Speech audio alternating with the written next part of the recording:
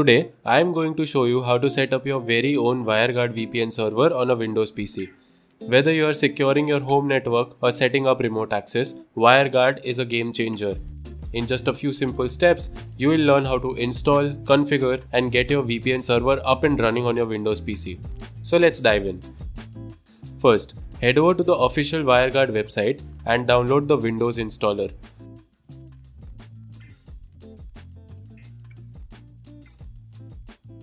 Once the download is complete, run the installer and you will have WireGuard installed in no time.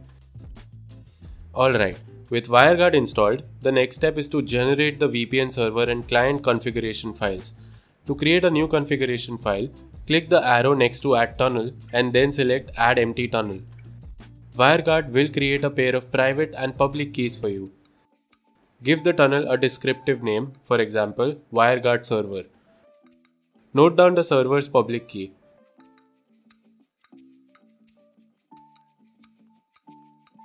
Now add these settings in the server configuration file. The listen port is the port on which the WireGuard server will listen for incoming connections. This is the IP address that the WireGuard server will use within the VPN network. Save the file. Next, we'll create the client configuration file. Note down the client's public key. Now add these settings to the client configuration file. This is the IP address that will be assigned to the client device within the VPN network. These are the DNS servers that the client will use when connected to the VPN. The peers section contains information about the WireGuard server. Here, enter the public key of the WireGuard server.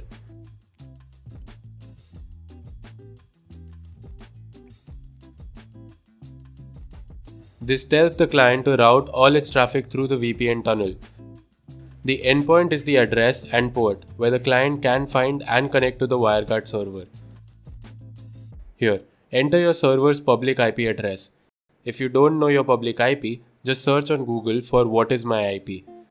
It will show your public IP address.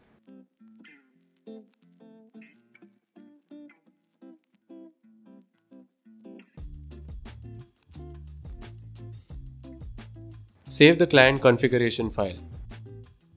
Now, we need to add the client as a peer in the server configuration file.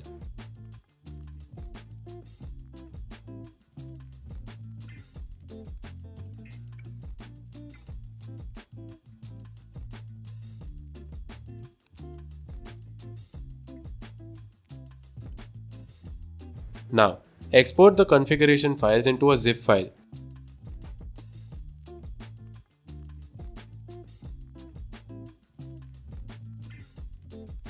Extract the zip file.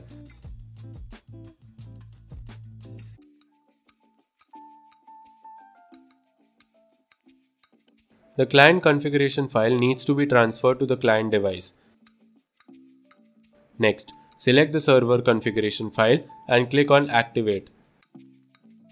By default, the client can only connect to the server but cannot access internal resources.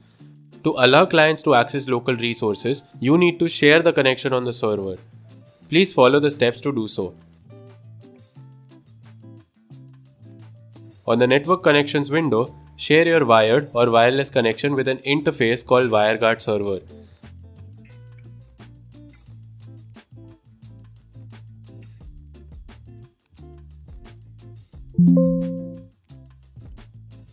You should also set up a static IP address for the VPN server.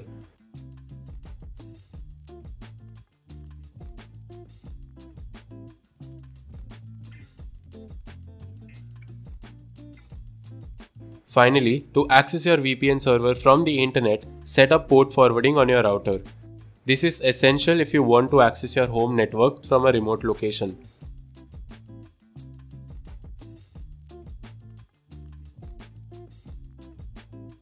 Before proceeding further, check your router's WAN IP and the public IP of the computer running the WireGuard server.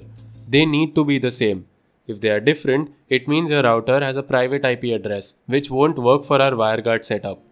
Also, if your WAN IP changes often, You might need to consider using a dynamic DNS service to maintain a consistent host name for your WireGuard server. Once you have checked those settings, we can move on to setting up port forwarding.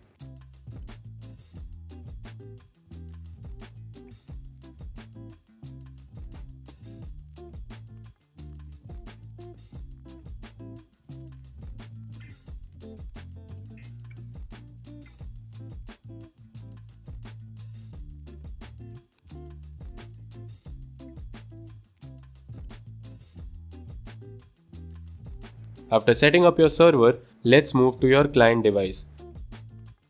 I'm using my Android phone, but feel free to use any device you prefer. First, install the WireGuard app on your client device. Next, import the client configuration file into the WireGuard app.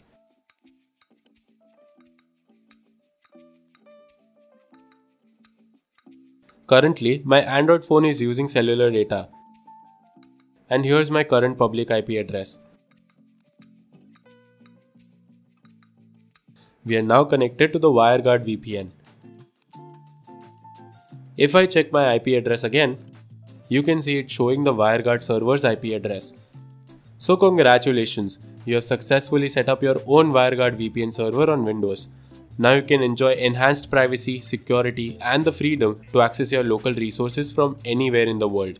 If you have any questions, leave them in the comments below.